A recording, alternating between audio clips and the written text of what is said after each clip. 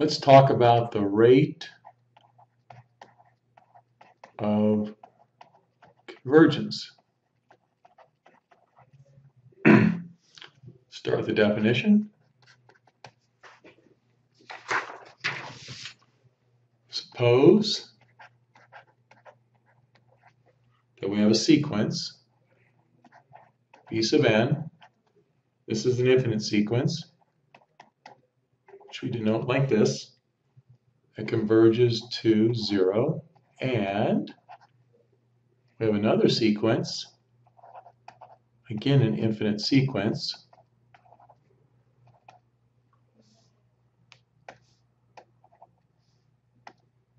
which converges to A. Now, if we can find a constant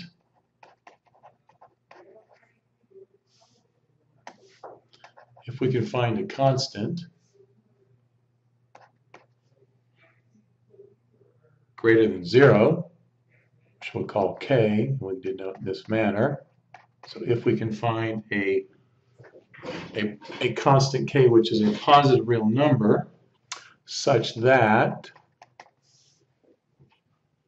the absolute value of a sub n minus a is less than or equal to k times b sub n. And again, this a sub n corresponds to this a sub n over here. This a corresponds to the limit over here. This b sub n corresponds to this sequence here. So again, if we can produce this condition, this inequality for large n, okay, then we can say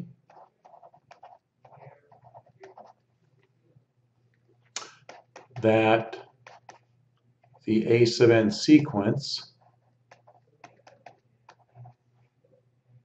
converges to A with a rate of convergence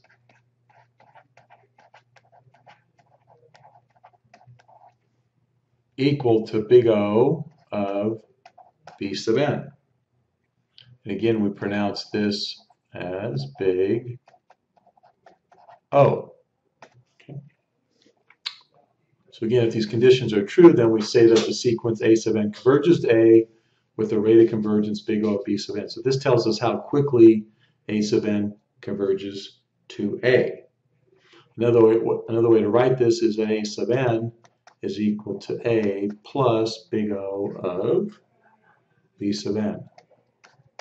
Typically, B sub n can be written as 1 over n to the p power, where p is some non-zero or positive integer.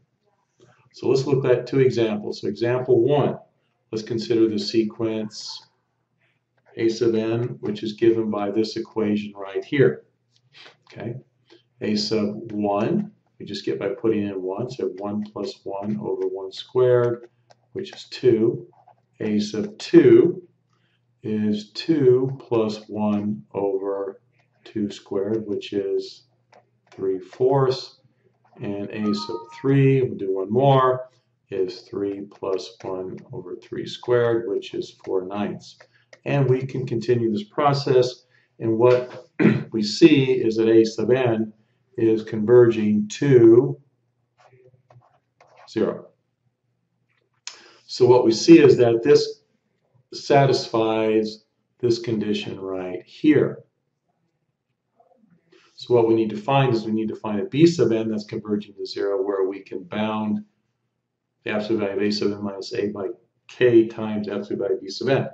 So what is b sub n? Well, we have to do a little bit of algebra. So we're going to do a sub n minus 0 is equal to, and again we pick 0 because that's what it's converging to. You'll notice again that we have right here, and we're using the same equation. And again, this is going to be, if you like, this would be our A.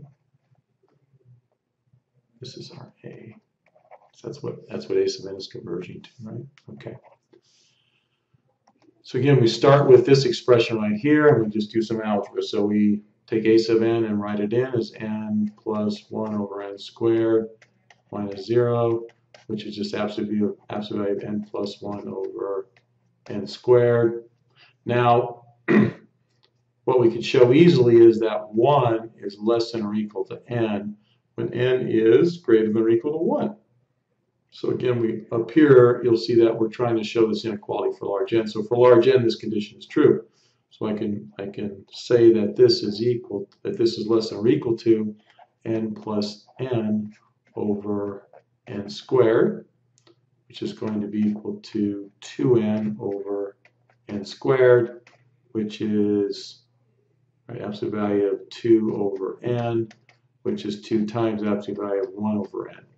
Okay, so this is going to be my b sub n, and this is going to be my k. So I can find a k that's a real number greater than 0, and I can find something here which depends on n, a b sub n. We also see that 1 over n converges to 0, so that satisfies the other condition necessary in our definition of rate of convergence. So now we're ready to say that a sub n converges to 0. Again, I've dropped all the notation. I'm just going to kind of abbreviate the notation this way. At a rate of convergence of big O of 1 over n. Okay.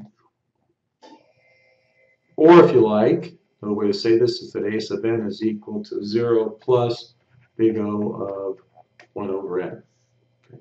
Let's do another example. Number 2, a sub n is equal to, let's say, n plus 4 over n cubed.